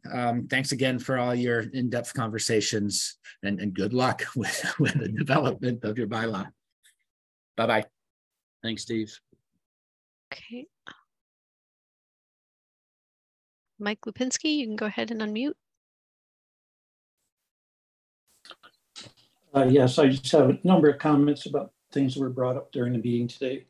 The first is, and it's great timing, is there really is no such thing as Amherst share of solar. This is a creation that was made up by Steve and Dwayne and got a little nod of okay from the other members of ECAC. It's based on either population or land. It makes little to no sense when you apply it to other cities and towns around Massachusetts. There's no such thing as Boston's share of solar. There's no such thing as Florida, Massachusetts share of solar development. It's just, it's an exercise done in a napkin, by a couple of guys who were just wanted to justify having a lot of solar in Amherst. You cannot find an edict from the state saying that every town has a certain share of ground mounted solar, because it just does not work. So please, whenever you hear that, realize that it's just something that's made up. It is not real. Early in the conversation, it was brought up that there's been a lack of construction at Hickory Ridge. I think Janet mentioned 4 weeks. The actual number based on today is 7 weeks. And that's no visible construction at all going on. This is interesting because oftentimes we see this idea of climate emergency, then you get this sense of, well, we're just going to put all these solar panels out and it's going to solve the climate emergency. Well, this project is a good example of, it looks like the developer hasn't gotten the message that we're in an emergency situation, because here we are in prime construction time and yet nothing's happening. I don't know the reason why it's sitting there empty. I would think that maybe Stephanie or Chris would have a better idea, but I have a hard time finding someone in town to ask and get a straight answer on why is nothing happening. I don't know if they haven't gotten a building permit yet. I don't know if there's environmental issues. I don't think it's a stop work order, but I can't get anyone to answer my questions. It's interesting also in the sense that if you go to Hickory Ridge, there was a big rush to cut down all the trees there in the winter time. Those same trees are still sitting there 7 months later. What does that tell you about emergencies? A couple other things that I'm surprised you weren't told about today, because they apply directly to your subject matter. On June 14th, AMP, which is now known as Pure Sky, filed an application, put in a solar development here in Amherst. This solar development is the same one that was mentioned a couple of years ago. It's a 9.35 megawatt solar facility, 4.4 megawatt AC ground-mounted photovoltaic installation with battery energy storage. The total area of the project is 41 acres to be located on a 102-acre site. It's a totally wooded site. It's mature forest land off of Shutesbury Road. It ties directly into the different subjects you were talking about today. There is not one bit of meadow in this area. It is entirely forest land. The same company that's dragging their heels at Hickory Ridge is proposing to build the same, a similar type development in forested land, 40 acres, which will be the area of disturbance. When you talk about forest, that means cutting down every single tree, ripping out every single sapling, destroying every bit of that ecosystem. It's interesting to see because obviously our solar bylaw committee isn't going to have any impact on that. I mean, they've already submitted the application, but you might use that as a lens to look at as you're putting together a solar bylaw. How does that fit into your thinking? Because here's, in my opinion, is a worst case situation. Forest land sitting there contributing to the climate, and now it's going to be ripped out to put up solar. So that's in the hopper. It was filed with the town clerk on June 26th. It looks like there may be a public hearing scheduled with the ZBA sometime in August. I'm surprised you haven't heard anything about that. And then I just have one last question, because I think it's something that's been bothering me all along as I've listened to these meetings, and that's with UMass. You know, they've been left out of your studies. They've been left out of the maps. And I would think Dwayne would know the answer to this. How much ground-mounted solar is UMass planning to put in?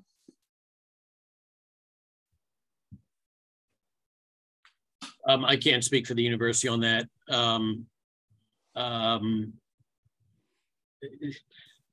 I do know that the electricity needs in the decarbonization plan for the university, the electricity needs are going to be far, far greater than the amount of solar that could technically even be placed on the campus. So there'll be, so any solar that can be sited on campus would be consumed by, basically consumed by the university loads themselves. As you do know, the university has focused on parking lot canopies, and I'm not aware of any significant projects that are ground mounted at this point.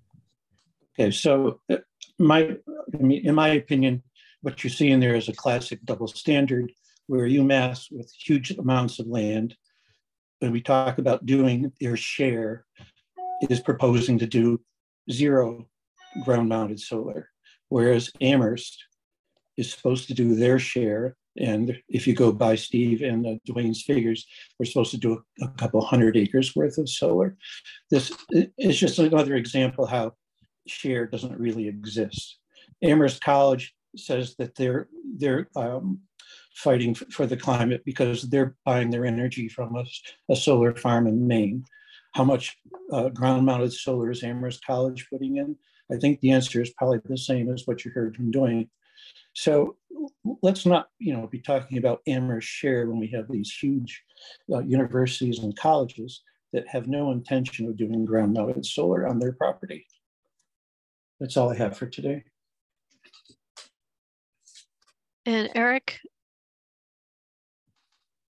Thank you. Go ahead and unmute.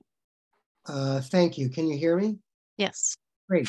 I just wanted to follow up on Mike's statement, Mike Lipinski's statement.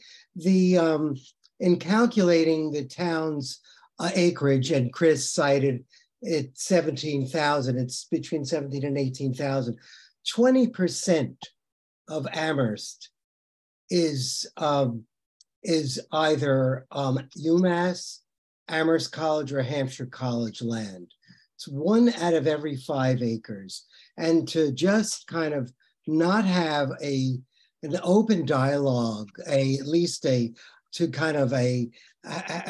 a discussion about what the campuses are intending to do to alleviate, mitigate this tremendous catastrophic climate crisis that we're all dealing with, I think is just simply just missing the opportunity to have a robust conversation that we're all in this together. So I'm amazed that here we are. ECAC has existed since 2019. That we have Solar Bylaw Working Group for the last year and a half.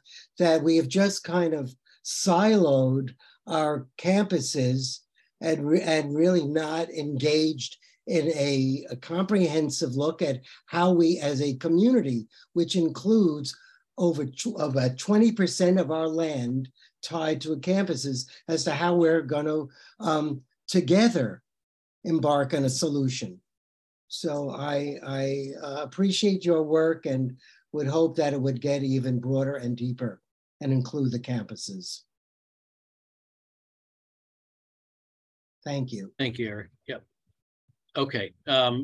Janet, one last comment, and then we're over time. So I just want to reinforce those comments because it supports my previous question, which is, Amherst College, Hampshire College, and UMass all have net zero plans. They've all done assessments. They are all looking to get solar power, electricity from solar power off campus as well as partly on campus.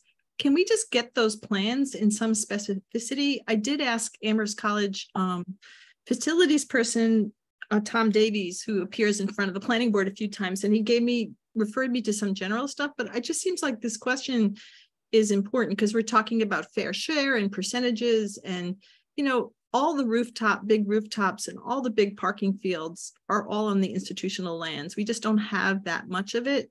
And so it seems like if UMass isn't really planning to put a lot of rooftop in or do all their parking lots, if Hampshire College has acres and acres and acres of undeveloped fields, let's just find out what their plans are for there and what their assessments say, because that could open a dialogue. But, I know I'm an information heavy person, but I feel like we've been here for more than a year. And these are, I wish I had seen the Cadmus and Nietzsche study a year ago, not a year late. And so I do think that all this information is here. It's in our community. There are people who have been paid to put these plans together who could just answer questions and we could just see it. This is my plea. I can reference a website at UMass that has the carbon zero information on it to the extent that it exists. It's not a detailed plan. There's a roadmap. We have not gotten into the specificity of we want solar here, here, and here. There's much bigger issues to some extent in terms of the geo exchange to be built and the building retrofits that need to be are required in the district heating that needs to be revamped. When the solar is kind of a bit of an add-on because it's very small compared to our demands. And I don't want to harp on the fair share because there's different opinions on that. But if we were to recalculate the fair share, including the university and college's lands, and we would have to include their electricity loads. And to some extent, our fair share would actually increase because the amount of solar we would need would increase respectively. That being said, the fair share, as was pointed out, is just two geeky guys providing some analysis to help frame the situation, not to set policy. Okay, with that, let me call the meeting to an end as we're over time, and appreciate everybody. Good conversation to be continued. And I think we have to do something similar on forest lands, though we have a start with that already with some drafting that we put together, but we want to revisit that again. So we'll do that. We'll continue this conversation on farmland next time, perhaps following some conversation with the attorney. Wayne, let me just say, I thank Steve for offering to send the criteria that they were using, and I hope he will, and Stephanie, that you forward to us, because that's the kind of thing I had in mind for, criteria about preserving soil and, yep, soil compaction and so on. I'll follow up with Steve. Yeah, thank you. I have a notes question. Are we meeting possibly for 3 hours next time? Is that? Sounds like it. Okay. I think we have to find out. I would say potentially right now, say the meeting would be from 10:30. We just have to confirm with Jonathan Murray. Okay, thank you. Okay, very good. Thank you, everybody. And with that, let's adjourn the meeting. Thank you. Have a good weekend. All right, bye-bye. See y'all.